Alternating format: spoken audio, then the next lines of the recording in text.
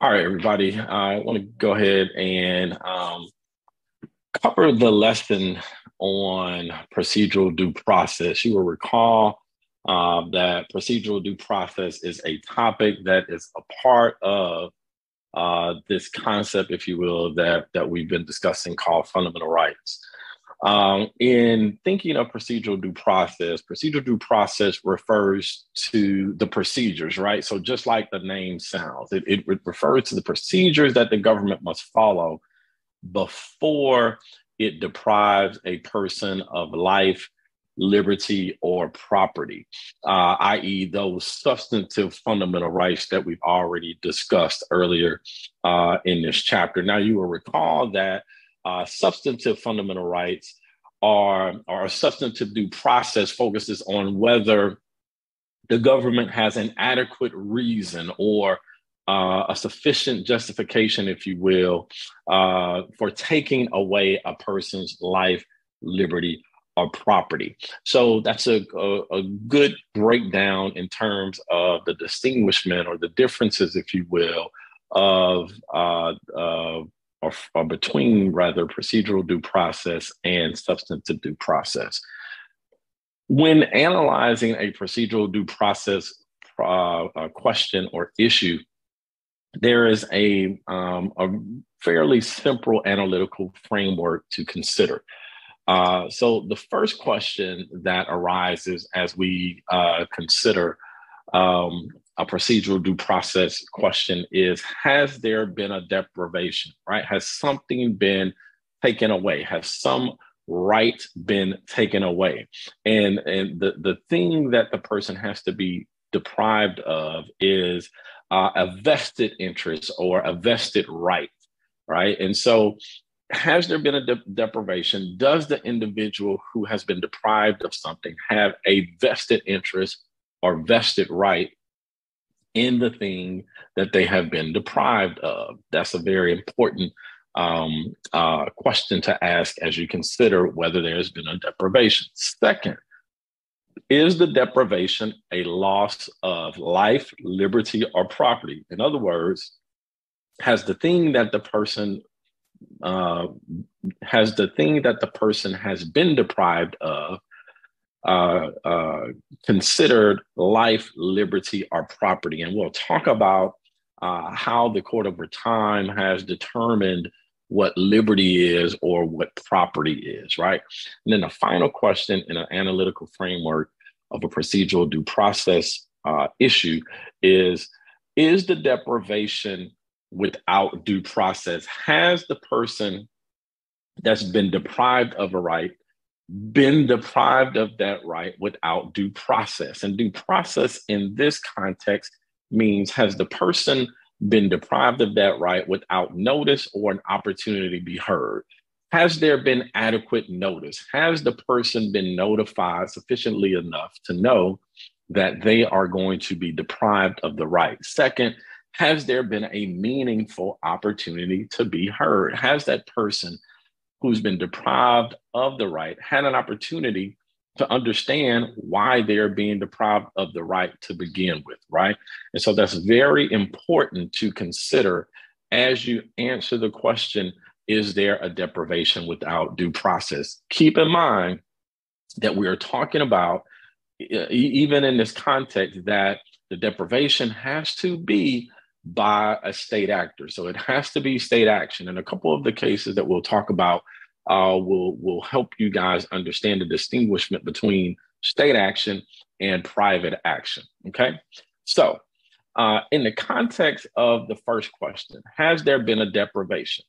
The first thing that our text talks about is or considers a deprivation from is in the context of negligence, right? So generally speaking, negligence is insufficient to create a deprivation. There must be an intentional or at least a reckless government action. And the first case that considers this issue of whether negligence can be determined as a deprivation is the case of Daniels versus Williams. Daniels held that negligence is insufficient for a deprivation under the due process clause. Why? Where in the due process clause is there a state of mind requirement? And so as you read over Daniels, you will recall that that was a case where the petitioner sued under Section 1983 for injuries that he sustained while he was an inmate at a correctional institution. He claimed that a deputy had left a pillow in a stairwell and that he slipped and fell on the stairwell or in the stairwell because of this pillow. And so the court determined that the due process clause in that case that was not implicated by a negligent act of an official causing unintended loss of or injury to life, liberty, or property. The key word there is unintended. The court noted that the guarantee of due process should be applied to deliberate decisions. Deliberate here means intentional, right? Deliberate decisions of governmental officials to deprive a person of life, liberty, or property. In this case, this provision, the court notes that this provision of the due process clause is designed to protect against arbitrary exercises or abuses of power by the government and to supplant traditional tort law. So in other words, if negligence rises to the position that there has been a deprivation, that negligence has to be intentional. It has to be in the construct of the action that's been taken, a deliberate indifference, right, to the individual's rights, or in this case, to the inmate's rights. Similarly, you have a question of whether the state could be held responsible for a deprivation of a right based on negligence in the County of Sacramento versus Lewis case. In that case, essentially that case stood for the point that emergency circumstances or for emergency circumstances, the government's conduct must shock the conscience. This means that officers must act with the intent of causing harm to victims. You'll recall in Lewis that a young man ultimately lost his life after he was hit by a deputy while fleeing an alleged crime scene, right? And in arriving at this standard of shocking the conscience, the court noted that in circumstances like the issue that had been presented in Lewis, only a purpose to cause harm unrelated to the legitimate object of arrest would satisfy the element of arbitrary conduct shocking to the conscience for that was necessary for a due process violation. So in other words, again, in Lewis, the court stuck to or held fast to that standard that they had established in Daniels of saying, look, the government action has to be intentional, right? It has to be purposeful in order to satisfy the element that arbitrary conduct exists, right? That arbitrary conduct has to shock the conscience, right? So that shocking of the conscience means that is so egregious, is so intentional that that's the only way that it could rise to the level of negligence. The court determined in Lewis that in that particular case, the high-speed chases that had no intent to harm suspects physically or to worsen their legal plight did not give rise to a due process clause violation under the 14th Amendment. And in Lewis, the court again established this shocks the conscience test and determined that while the officer may have been reckless in making a poor decision to initiate this high-speed chase or this high-speed pursuit, there wasn't any evidence that he acted with an improper or malicious motive. And as a result, the officer's actions did not shock the conscience to amount to a due process violation. Notice in that case that the court implies that if there is an opportunity for reflection, deliberate indifference is the test. And again, anytime you have challenges to government action that implicates or is filed under a 1983 type of an action. 42 USC 1983 is the particular statute. The government's action must rise to deliberate indifference. And so what the court is essentially asking is, when or I guess a takeaway to the deliberate indifference standard is when are there circumstances for reflection? When is it sufficient for instances like this to constitute an emergency? If you think about this deliberate indifference standard, has the court really articulated a test that's virtually impossible to meet? Rarely it would seem that it can be shown that that officers or any type of law enforcement officers act with intent to cause harm to a victim. So something to think about when considering the deliberate indifference standard.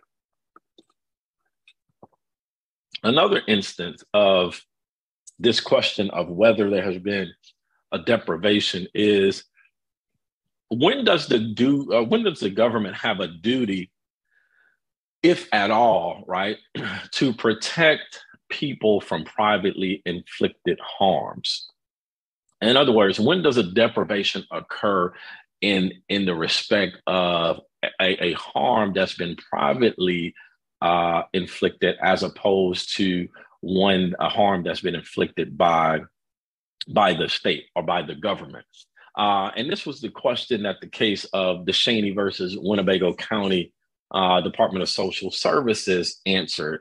In that particular case, Joshua DeShaney was a 4-year-old boy who had been severely beaten by his father.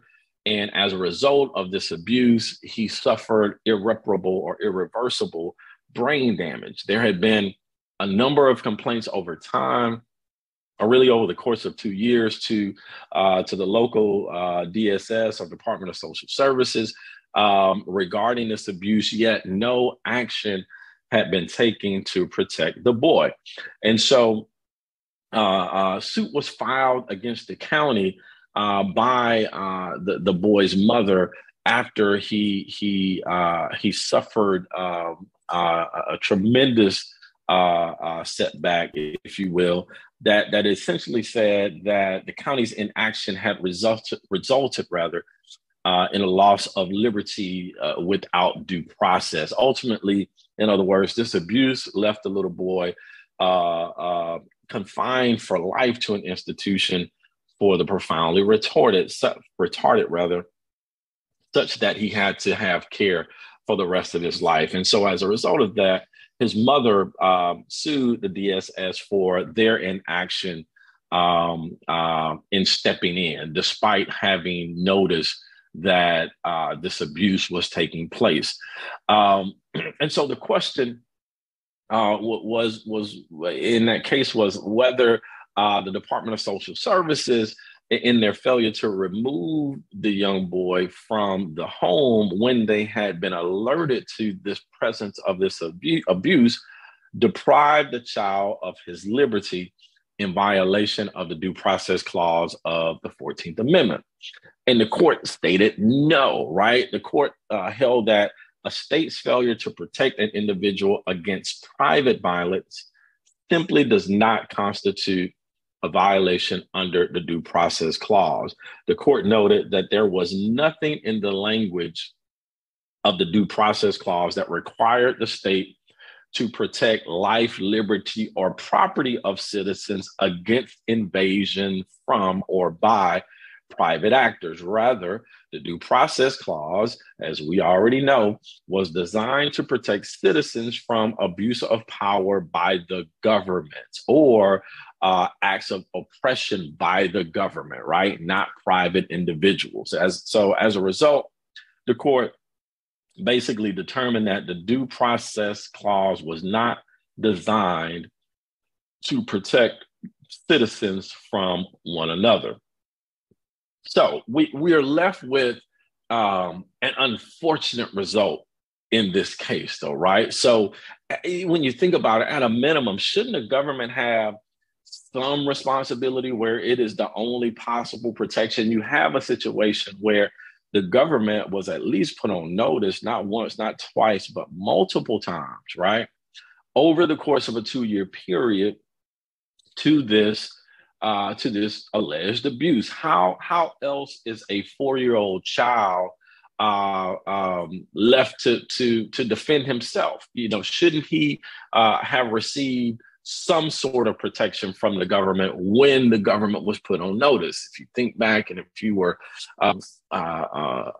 aware of or abreast of current events here in the recent past, you see a similar situation or similar set of circumstances that occurred in the state of Louisiana, where you had on several different occasions children dying from unintentional drug overdoses while in their parents' custody or control after the State Department of Child Protective Services had been put on notice that there was either the presence of drug abuse in the home or something that was out of line, that the child should have received protection. So why not, one could argue, create an affirmative duty on the government to protect people from privately inflicted harms, at least where the government has the power and ability to do so, right? And this would be a great example of that when you are considering children, right, who rely obviously on their parents for protection, but when their parents are either the abusers or their parents are the ones who are addicted to controlled substances, who is left to protect the child, right? Something to think about in that context of whether there has been a deprivation. Nevertheless, we see that the underlying result, or the underlying opinion rather, in DeShaney is this powerful notion that the Constitution is negative in terms of prohibiting, as a mechanism, prohibiting government, not affirmative, right? Meaning that the government has a duty to act in the circumstances of private wrongs that are being implemented, for lack of a better term. So with that in mind, what about, or how do we know when there is or when the deprivation is life, liberty, or property, right? Is the deprivation, this is the second part of our analysis of a procedural due process question. Is the deprivation a loss of life, liberty, or property? And so this question arises of whether there is a deprivation of life, liberty, or property in terms of how those three things are defined. How does one define life, liberty, or property? Over time, the court has recognized the difficulty in defining what constitutes a property or a liberty interest, right?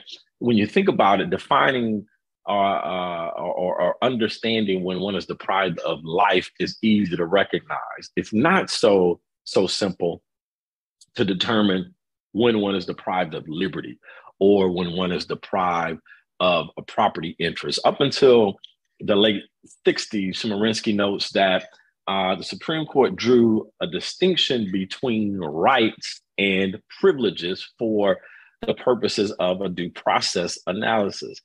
Property or liberty interests were implicated when rights were taken away, but not if privileges were taken away. And so Chemerinsky talks about scholarly research and work that had been conducted by Professor Charles Reich that argued that this rights privileges distinction was an anachronism of the time, right? In an era where people had become dependent on the government for so much that was essential for their own survival, right? Government benefits like education, welfare, and Social Security in Professor Wright's assessment held the same place in a person's life as property traditionally occupied, right? Thus, these things, this access to, or this privilege, if you will, to education or or welfare or Social Security benefits, this new property, if you will, was one that due process should be provided for whenever the government sought to terminate access to these rights. So, as a result of this, different ways of defining property emerged. One way was that a property right exists if it's important to the individual. And we see that as being the case in the case of Goldberg versus Kelly, which we'll talk about in a second. The alternative approach is that property exists if government gives reasonable expectation to the continued receipt of a benefit. That was the approach that was taken in the Board of Regents versus Roth. So let's talk about the first way, if you will, of defining property. Right, a property right exists if it is important to the individual. The key case for recognizing privileges as requiring due process is the case of Goldberg versus Kelly. Goldberg versus Kelly answered the question of whether termination of public assistance payment by the state to a particular recipient without affording that recipient an opportunity for an evidentiary hearing prior to the termination of those rights, whether this termination deprived the person of due process in violation of the 14th Amendment. And in Goldberg, the court determined that, yes, it did.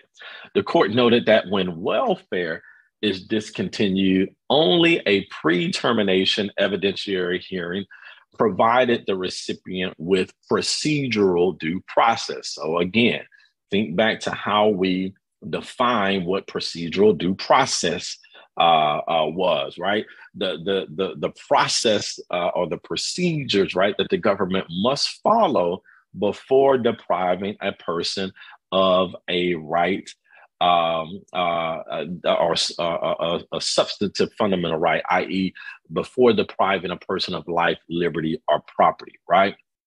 And so Goldberg noted that for recipients of welfare, welfare provides the means to obtain the essentials of life, right?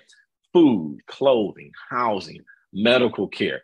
Termination pending resolution of entitlement to these benefits may deprive an eligible recipient of the very means by which to live while that person waits, right? And so this notion of an individual's right to welfare, to be able to have access to those things that they need without a pre-termination evidentiary hearing was extremely important. The court noted that the state's interest in conservation of its fiscal and administrative resources by a summary adjudication, if you will, were not overriding in the welfare context. Why? Because states have other ways of minimizing costs, such as streamlining the pre-termination hearing process. So in other words, have a procedure or mechanism in place before terminating the benefits. And if need be, if you're concerned, as the state is, making sure that your fiscal and administrative resources are conserved, have a streamlined process in order to bring that to pass. That was the court's conclusion in Goldberg versus Kelly. What process is due?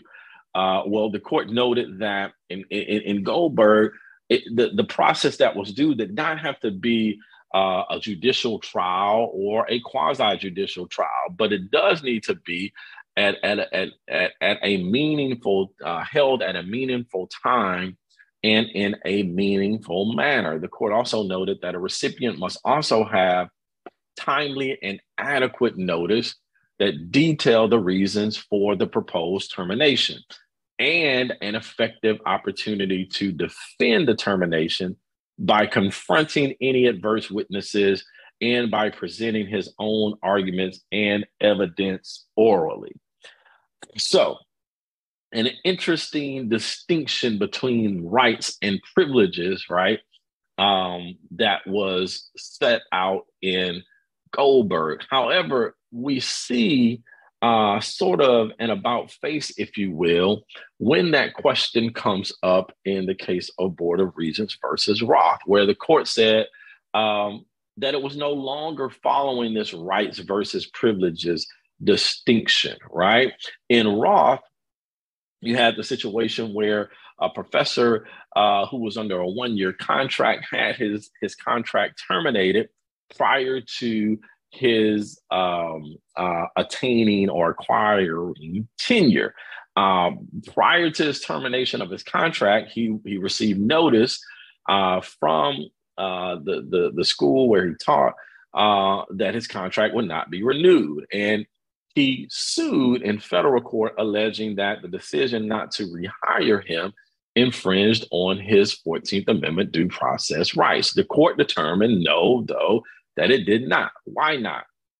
The court noted in Roth that in order to have a protected property interest, a person clearly must first have more than an abstract need or desire for it. You already see the distinction, right, between what the court or how the court is considering this right in Roth to how the court considered that right to welfare in Goldberg.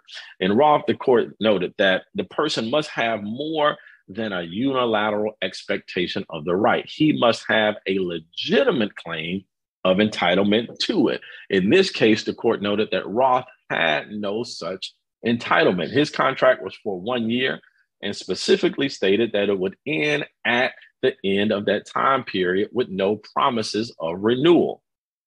And as a result, Roth was not entitled to any pre-deprivation hearing because he had no interest to which he was entitled. He had just as much of an opportunity to go out and find another job and had a sufficient amount of time between the time he was notified of the termination of his contract and when the contract would end in order to go out and find another job, right? And so you see the court refuses to maintain, if you will, this distinction at that time between rights and privileges, right? And so you see again this breakdown as you consider, whether this deprivation or how the deprivation of property is defined. You see these two distinctive ways that property is defined, right? You have a property right that exists if it's important to an individual, right? Which was the actual case in Goldberg. And then second, you have this alternative approach, if you will, if property exists or that property exists if government gives a reasonable expectation to continue receipt of a benefit. So we see that as being the case.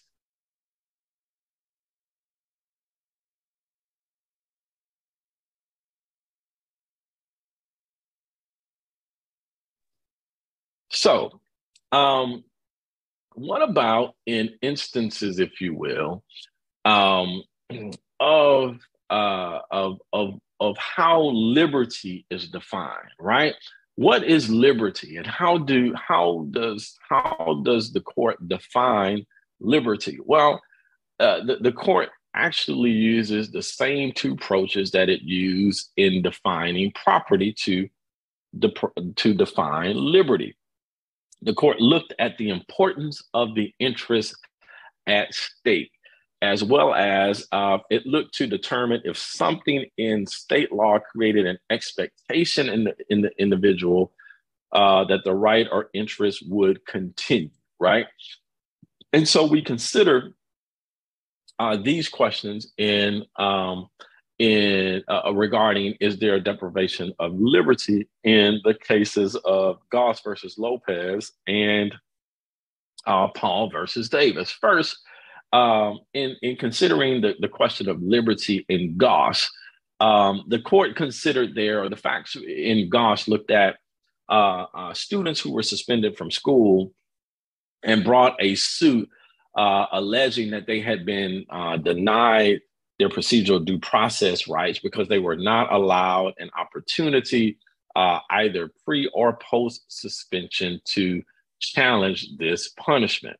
And so you have a situation where the court noted that students had legitimate claims because entitlement to public education was in fact a property interest based on Ohio state law.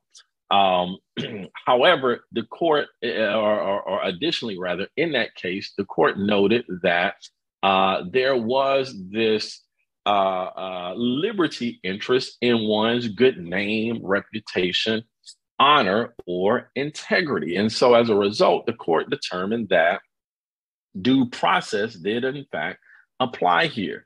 And as a result, the school could not suspend the students without adhering to the minimum procedures that were required by the due process clause. What procedures then were required? Well, the court noted in the case of Goss that due process required that the student be given either oral or written notice of the charges against him, and if he denies them, an explanation as to what evidence authorities had and an opportunity to present his side of the story. And so the key takeaway from Goss is that you see the court recognizes or notes a liberty interest in a person's good name, reputation, honor, or integrity. Goss was decided in 1975. A year later, the court does an about face and rejects this liberty interest in one's reputation that was alluded to in Goss when it considered the question in the case of Paul versus Davis. In that case, a law enforcement officer distributed flyers to 800 local businesses to make them aware or to alert them of potential shoplifters during the Christmas shopping season. And these flyers identified specific potential shoplifters. They had mugshots on the flyers of several people. And a mugshot of one individual, Mr. Davis in this case, was included. He had been arrested a year earlier and arraigned on a crime, but he had not been prosecuted. And after the flyer with his mugshot on it was circulated, these charges that had been pending against Davis were dismissed. And so the question that the court considered was whether Davis had a liberty interest protected by the 14th Amendment in not having his name and face disparaged to local businesses. And the court noted that he did not. The court noted in arriving at this conclusion that the 14th Amendment did not, in terms, single out reputation as a candidate for special protection over and above other interests that could be protected by state law. While there was a drastic effect of the stigma, right, that resulted from defamation by the government in other contexts, and those instances had been recognized in conjunction with other more tangible interests. Nevertheless, this reputation or effect of the stigma on one's reputation was not recognized as a liberty or property interest by itself. The court noted that Davis's remedy in this case was in tort law to seek damages for his injury, not in the Constitution. So you see the court do an about face on the question of whether a person's reputation could be considered a liberty interest between its decision in Goss in 1975 and its decision in Paul versus Davis in 1976. Very briefly, Chemerinsky talks about or considers this liberty interest for prisoners. And he notes that a liberty interest exists for prisoners only if there is a significant deprivation of freedom that is not typical to the usual conditions of confinement. The court no longer finds a liberty interest for prisoners in statutes and regulations. The court did talk about or has noted that the revocation of parole and or probation is a deprivation of a liberty interest that requires procedural due process. Prior decisions found this particular interest tied to an individual's personal freedoms. However, later decisions, like the decision that Chemerinsky notes of Greenholz versus the inmates of Nebraska Penal and Correctional Complex, found that the liberty interest existed only if state law makes it so, using mandatory language in its applicable state law. Another liberty interest that has been determined to exist is that of good time credits. The court has noted that a prisoner may have an interest in good time credits when awarded under state law, which created expectations on the part of the prisoner. So again, that expectation to a particular right comes up in the question. And the court has noted that good time credits is such that prisoners have a created expectation in. The court has also noted that prisoners have a liberty interest in being free from the involuntary administration of psychotropic drugs. And that particular interest was recognized in the case of Washington versus Harper. Now, we've answered the first two questions of the procedural due process analytical framework. The first question, remember, was what? I can hear you guys thinking through it, right? Or at least articulating it. Let my so now my slideshow has run away. Let's start it over again. Okay. So remember when we initially talked about our analytical framework of procedural due process, we had three questions. The first, has there been a deprivation, right? So we've looked at that with some depth and considered what that means. And again, if there's a deprivation, the question that's implicated is, does the individual have a vested interest or right in the thing that he has allegedly been deprived of? The second question is the deprivation a loss of life, liberty, or property, right? And so we just talked about what is implicated there. How has the court over time come to define property and or liberty? And so now we arrive at our third question, and that is, has the deprivation been without due process. Another way of asking that question is what procedures, right, are required when the court is depriving an individual of a right. And so remember, we answer that question by answering the questions: has there been adequate notice, and has there been a meaningful opportunity to be heard? So in considering the question of um, uh, um, has there been or what procedures are required, or the third prong, if you will, of our procedural due process analysis, when the government is required to provide due process, it essentially must provide or must supply some basic safeguards, right? Those safeguards include adequate notice of the charges or issue, right? That is being addressed, an opportunity for a meaningful hearing, meaning meaningful time and in a meaningful manner, and an impartial decision maker as it relates to the issue, right? However, depending on the deprivation, then notice that is required differs, meaning that notice could be personal service, notice could be by mail, notice could be by posting on the door. It just depends on what right that the person is being deprived of that implicates the type of notice that is required. Also, the kind of hearing varies as well. It could be a pre-deprivation hearing or post-deprivation hearing, depending on the interest that is involved.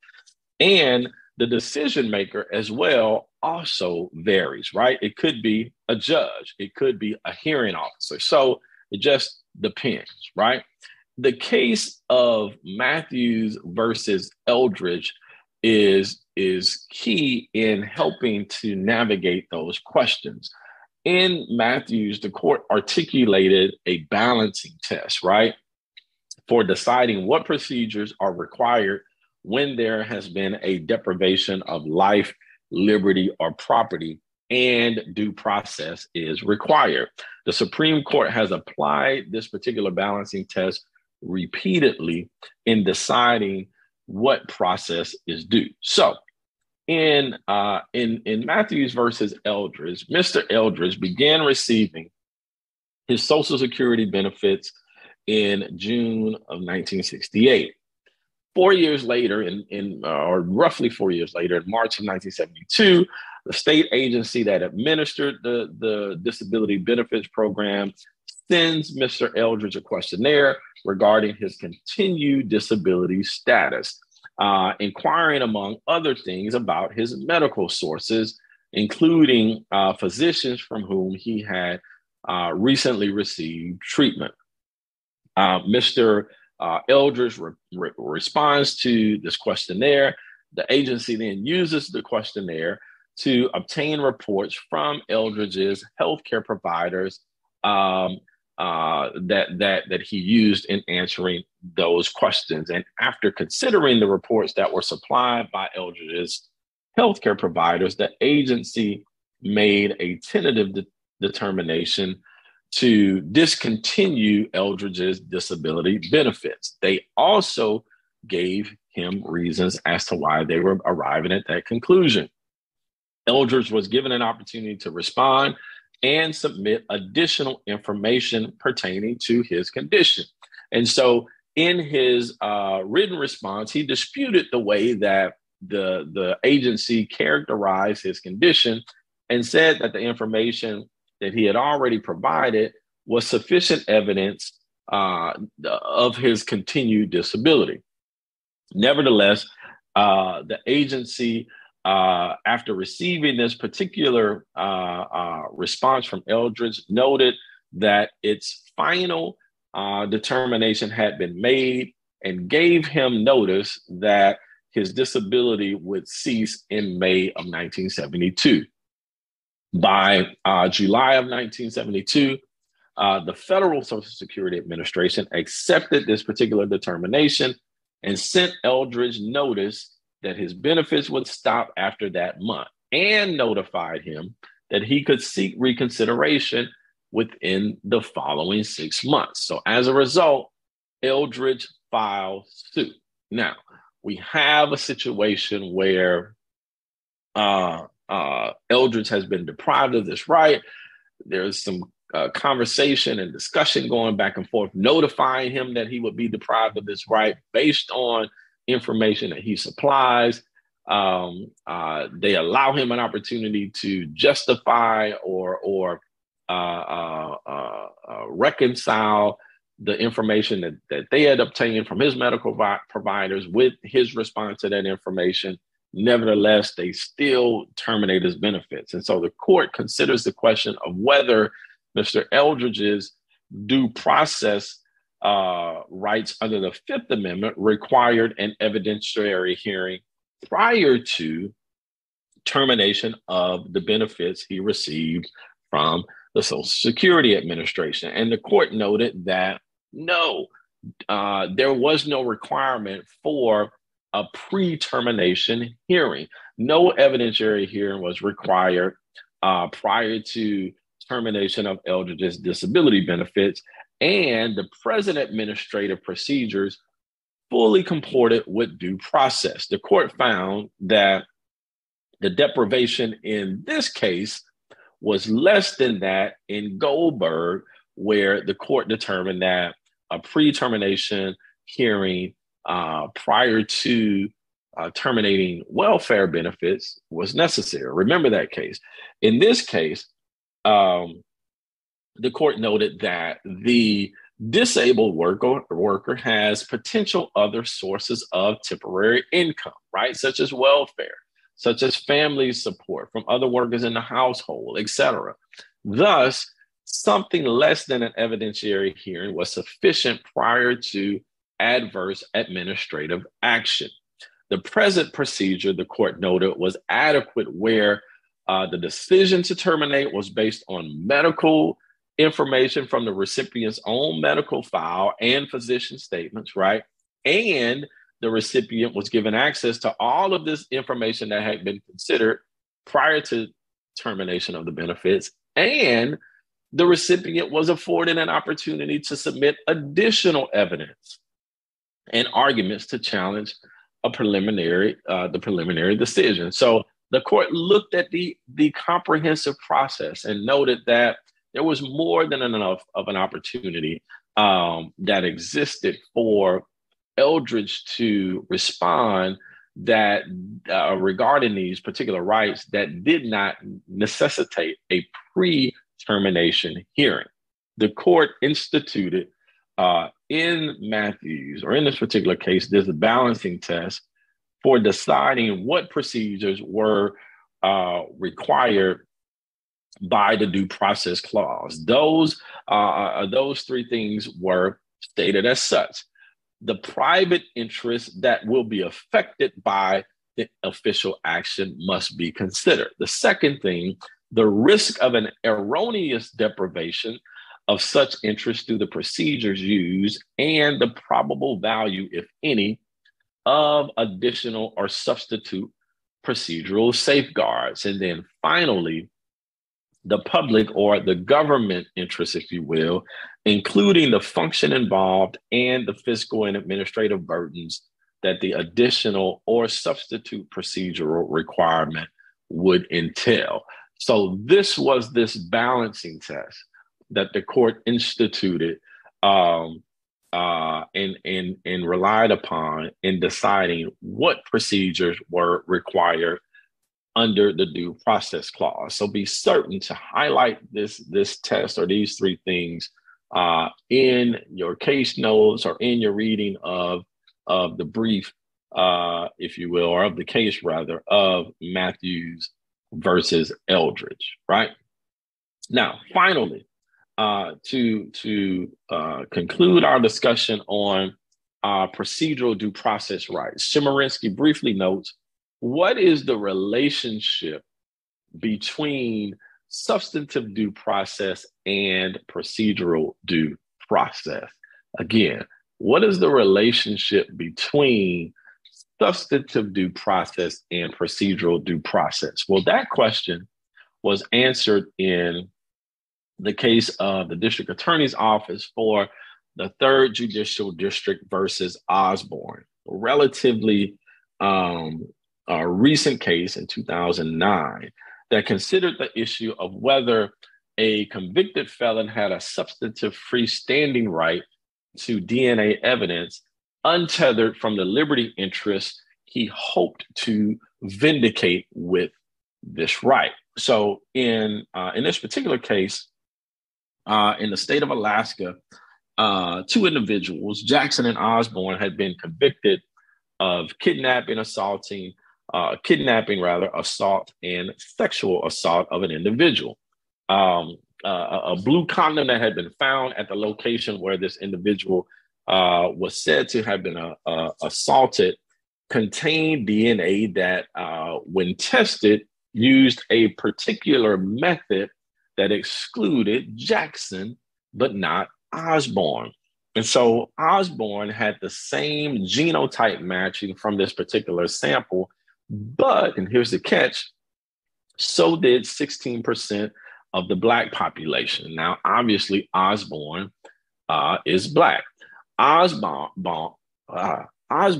right, as a part of his post-conviction relief, sought to have a more definitive DNA test performed on this particular sample, but was denied this right. And this request for denial, if you will, was the basis of this particular suit. So the court determined that Mr. Osborne did not have the right or the substantive freestanding right to this particular evidence. The court noted that there was nothing in our nation's history that recognized such a right. Its very novelty is the reason, or is reason enough, to doubt that substantive due process sustains the right. A very, when you think about it, tenuous decision. And the tenuousness, if you will, of the decision was noted by the dissent. The dissent was very clear that Osborne did, in fact, have a liberty interest in his physical freedom. And this particular liberty interest was obviously constitutionally significant. That interest would be vindicated by providing post-conviction access to DNA evidence, as would the state's interest, right, in ensuring that it punished the true perpetrator of the crime. And so both parties had a very important interest in allowing Osborne to be able to access this DNA evidence. The dissent noted that the state had no countervailing interest that overrides Mr. Osborne's interest in this DNA test. And as a result, it was the dissent's position that the state's failure to provide Mr. Osborne with this test, at his own expense, mind you, was an arbitrary action that offended due process. So that case is a good example of this balance, if you will, or this consideration of the relationship between the substantive due process, right, this reason or this sufficient justification of taking away a person's life, liberty, or property, balancing that with the procedural due process question. When must the government provide an individual notice and a meaningful opportunity to be heard? Thus, this concludes our consideration and discussion of procedural due process. Make sure that you underscore these approaches that we have discussed in this module, talking about our analytical framework of procedural due process, recalling again that the way that we approach procedural due process question is first by answering the question, has there been a deprivation? If so, is the deprivation a loss of life, liberty, or property, right? And is the deprivation without due process? Meaning, has there been adequate notice and has there been a meaningful opportunity to be heard? I appreciate you guys' attention, and we will talk about other constitutional issues that come up as we get back together in class. I appreciate it again. You guys have a good one.